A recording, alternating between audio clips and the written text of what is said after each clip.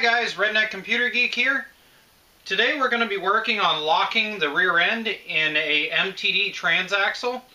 These are one-speed transmissions with a forward neutral reverse, and they use a variable drive pulley when they're in a lawn tractor to be able to change the speed.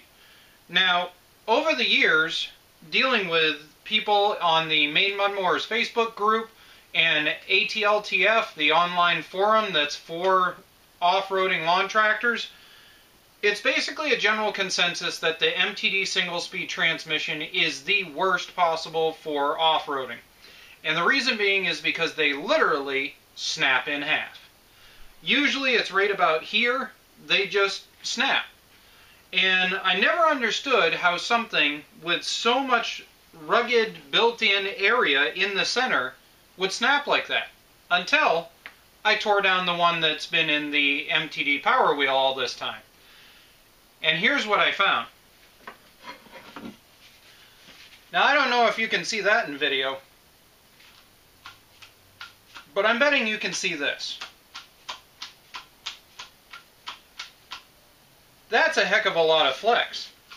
And it flexes back and forth, and it flexes up and down, and it just plain has a whole ton of play in it. So my goal in this video is to go over my plans for locking this up and help you guys with coming up with your own ideas for locking it. The first thing that we're going to do is address the fact that this pivots all over the place. And so what I've discovered is that if you set it in and you pull it all the way to the side and then pull the other axle all the way the other direction, you can set this bottom piece that's on the inside of the differential cover. And I'm going to refer to this as the differential cover because that's basically what it is. Your spider gears are actually inside going through this bolt here, and you've got a gear on this side for this axle, you've got a gear on this side for this axle. So this is essentially an internal differential inside the unit. Now, what we're going to do is, rather than tear this unit apart, which you can do, there are 4 star bits on the outside, Torx, that will pop this apart, and then you can undo the bolt here and you can pull the whole thing apart. I don't think we need to do that.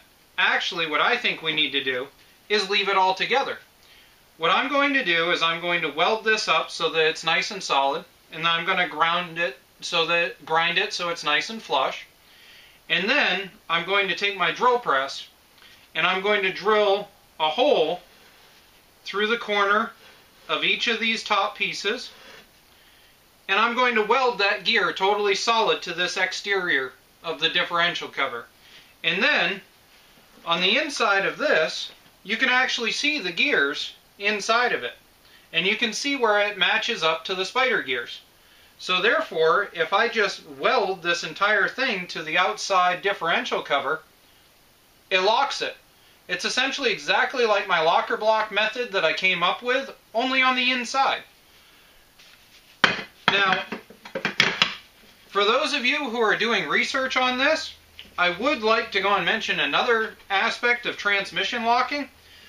If you get a chance and you're working on a peerless transmission, you should go take a look at Doc Sprocket's channel. He does what he calls the Doc Locker, and it actually replaces everything with a solid axle component. Go look him up. But for now, I'm going to bring the camera over closer, and we're going to get a zone in on this and cover what it is we're welding. Okay, so what I'm going to try and show you right now is if you pull the axle as far out as it possibly can, there's this lip going into the differential cover. And what I'm going to do is I'm going to weld that all the way around so that that entire area is welded solid to this cover, essentially making that part of the axle.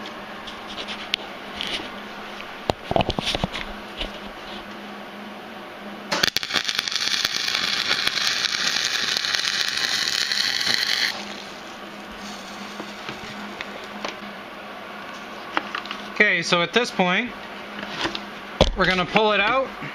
We're going to take this off, and we're going to go grind this nice and flat against the axle.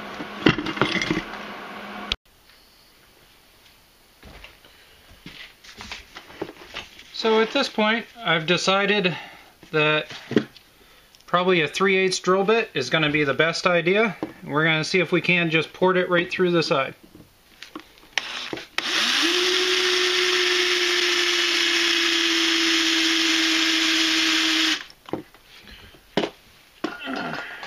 Now while we're right here, I'll add in, you can use WD-40 as a really cheap cutting oil, but it's no contest compared to the real stuff.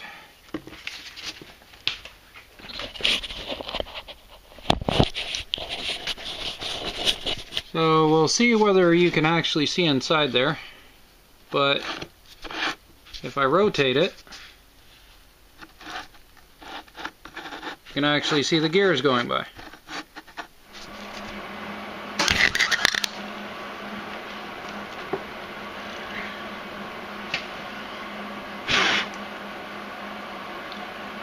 Apparently the brake cleaner hadn't quite gone away yet.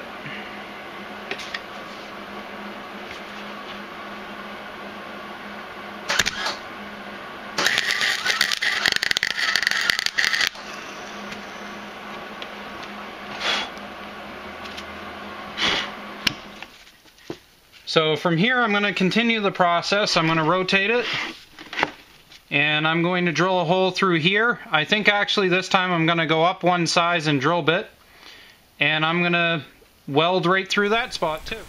This photo illustrates that I came up with a new method after doing the first one. On the other three sides I actually took a die grinder and I cut triangles into the edges, as you can see in this picture. I found it actually worked much better and was faster and safer than using the drill bit.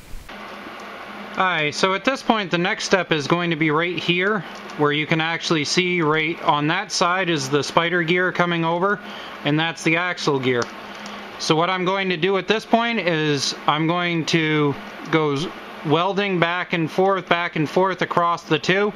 I'm going to make sure to bind it as good as I can directly to the outside of this differential cover. Then I'm going to flip it over to 180 from this, do that side, and then go back crisscross and fill them in accordingly. I'm also going to see if I can weld this directly to the inside of this gear here. Every little bit helps.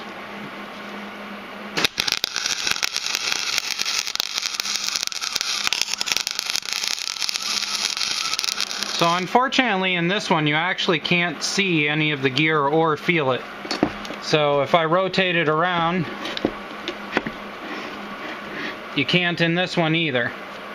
So what I'm going to do is, I don't know if you can see it in the video, but you can actually see where the gear going to the axle is right here. So I'm going to weld that entirely solid across there.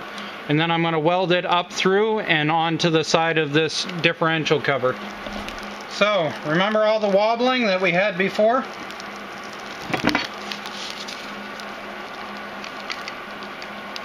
I'm trying as hard as I can to move it right now.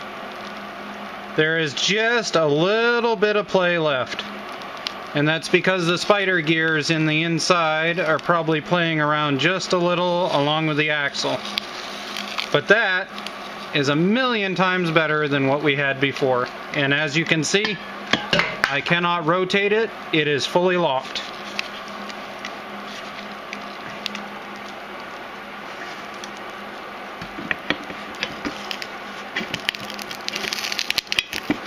So at this point, I'm going to pull everything apart. We're going to clean up every bit of slag, every bit of whatever. I'm going to flush this through and make sure everything is out of it. And then we're going to reassemble the tranny.